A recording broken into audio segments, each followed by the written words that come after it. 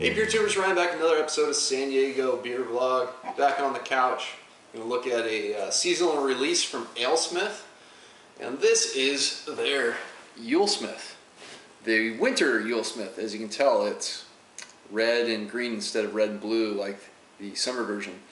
If you remember, I reviewed the summer YuleSmith earlier this year, and it is by far one of the best IPAs on the planet. The winter version is a Imperial Red Ale, but it's still going to have big hops, but it's going to have more of a bigger malt character in there. You know, like American style amber Red Ale. And let's get this thing poured out.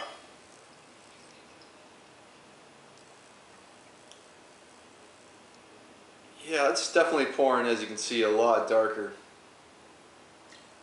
A lot darker. Yeah, it's definitely on that kind of really dark amber into, I mean, it's not quite like a ruby red, but it definitely has some red tinge, kind of like a really dark kind of burnt orange character. Got about a finger of sort of off-white yellow head on there. Nice looking beer. It's pretty hazy as well as bottle conditioned beer. And moderate carbonation coming through. Let's get the nose on it. On the nose, I mostly get hops, and I forgot to mention the ABV. I believe it's 9.5%. It's actually 8.5% this year. I think past versions would have been 9.5%, but yeah, getting a lot of like spicy hop notes, some floral notes for sure. There's also some kind of resiny bitter grapefruit notes as well. Yeah. But definitely more of an earthy, spicy character to this version. And bits of caramel malt kind of coming through on the aroma. But this is very fresh. I kind of hate the breweries are doing these winter seasonals at the release of October, but you know, it's a quarter system and they want to get them out early. That I kind of get. I wish it'd go away though. But enough of that rant. Let's dig in. Cheers.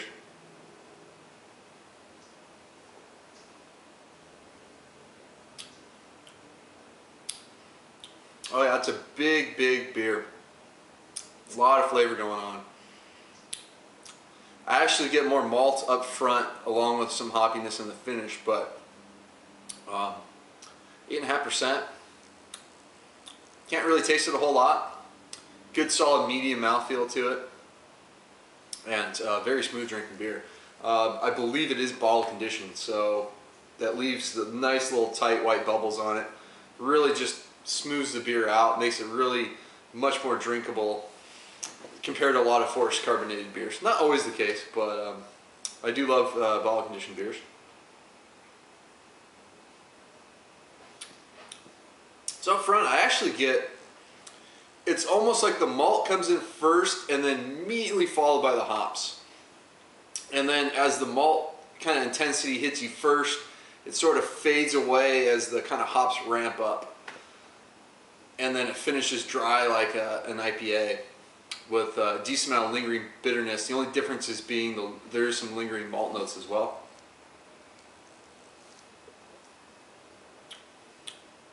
Up front you get some big bready caramel notes. And then I'm probably drinking this a little too cold to get some of those malt notes, but the bitterness sort of follows that nose. It has this earthy, floral spice character to it. So hop-wise, it's definitely different than the summer version in the sense that it's not that big citrusy, fruity, American, you know, West Coast San Diego style hop bomb. Definitely kind of falls more of like, maybe like there's a Chinook in there. Some of that kind of, there's some pininess in there too, kind of piney, grapefruitiness, some spice notes. Bit of a spiciness, earthy, and floral note. So it's really, I'm gonna let this warm up a little bit. Come back, see if we get some more out of it. All right, back with YuleSmith, winter edition from AleSmith. Been drinking this one a lot more. It definitely reminds me somewhat of like Arrogant Bastard, which is kind of like an Imperial Red Ale. This one's got a little more ABV. It hides the alcohol pretty well. You feel it more than taste it. As I drink more, the pininess kind of comes out in the back end for the hops. And the front end has this nice sort of kind kind of like yeasty ester fruitiness to it that kind of matches a really nice caramel note to it. There's maybe like a touch of like a roasted note in there, or like a chocolate note, just a very, very faint hint of that in there. Probably helps kind of give it some of this color, but mostly just nice big caramel notes up front. Fresh, this tends to be more hop forward. I mean, this does taste kind of like essentially a red IPA with the amount of bitterness that's there. It is a good amount. So if you're a hophead, you're gonna love this beer. If you're into more balanced beers, maybe pick one up, let it age a little bit more, maybe crack it at, you know, closer to Christmas time as those hops are gonna die down.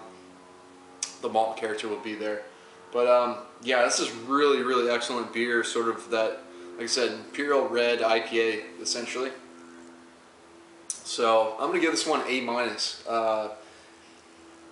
It's really, really nice and drinkable. I wish there was a bit more complexity with the malt character on it, but if you think of it as just an IPA, it's fantastic. So it's gonna wrap up this review. Until next time, please comment and subscribe. Cheers.